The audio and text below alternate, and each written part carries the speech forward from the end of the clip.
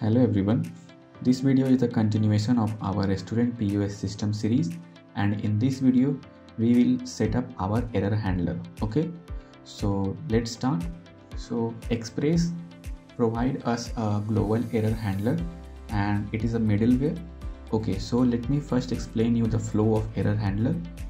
So this is client, and when a client send a request to the server, then it will first goes to the router. Okay, and then router send the request to middlewares. So if the middleware present, if not, then it will directly send to the request handler. But if middleware present like token verification, then after the job of middleware is done, then it will send the request to the request handler. Okay, let me show you what is request handler here. So if you see this endpoint, so this is the route and this is the request handler. Okay, now if in the request handler, if everything is fine, no any error occurs, then it will send the response directly to the client. Okay, but if error occurs in the request handler, then in that case we can send it to the global error handler by writing next error. Okay, and then global error handler process the error, and based on the status code and message, it will send that response to the client. Okay, so this is the basic flow of the error handler and this is how it works. Now let's implement it in our code. Okay, actually I did some changes in my code. You also have to do it in yours. So first of all, go to the config folder and create a config.js file and click on this file and then write this code.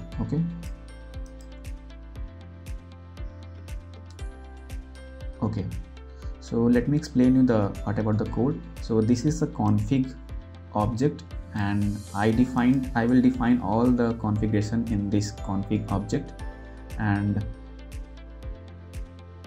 here we imported the .env package and here export the config, and this object.freeze is used to make this object read only. From different files we cannot change the configuration. Okay, so that's why I have written here object.freeze. Okay, now let's go to the database.js and here import the config file and change process.env.mongodb to this. Okay, config.database URL, and at one more place, that is here port, just change the process.env.port to config.port and import here also. Okay, this is the change I did. You also have to do it. Now let's implement the error handler. Okay, so first of all, create a folder here and name it middleware. Okay, and inside that create global error handler. Okay, now let's create a method here, const global error handler. Okay, now inside this function we have to pass error, request, response and next. Okay, now first export it. Okay, now let's define the function. So first of all, we have to get the status code, that is error.status code. If not provided, then just throw 500 internal server error.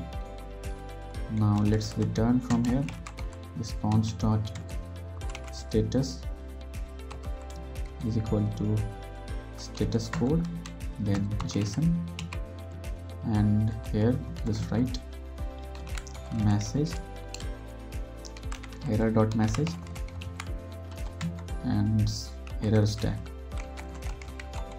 Okay, here just write error.stack. Okay, but I want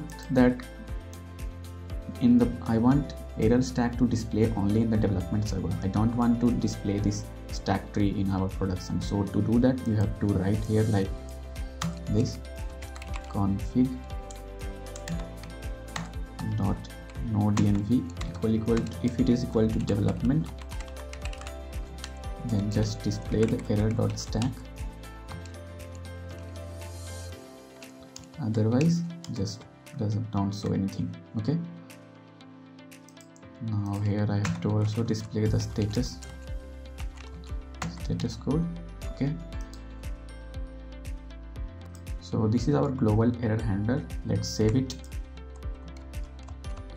Now go to the app.js and you have to call the global error handler at the bottom of your endpoints. Okay, then only it will work, otherwise it will not work. So here just write a comment, global error handler, and here app.use global error handler. Okay, so this is imported. You can see that. Now let's test it. First of all, let's check our server is running correctly. Yes, it is running correctly. Now let's test it. So to test this, first of all, create an error here.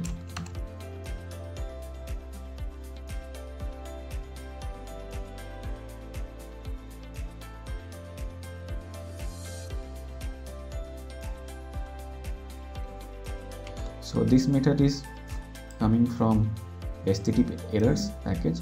So you have to install this package. So just write npm install http errors and install this package. And here we have to pass first of all the status code. Suppose let's say 404 and something went wrong. Okay, and after that just throw this error. Okay, now let's check it. So go to your browser and this is the root endpoint. Just write it here, localhost 8000. Yes, you can see that the error is coming, and this is the error stack. This is the message.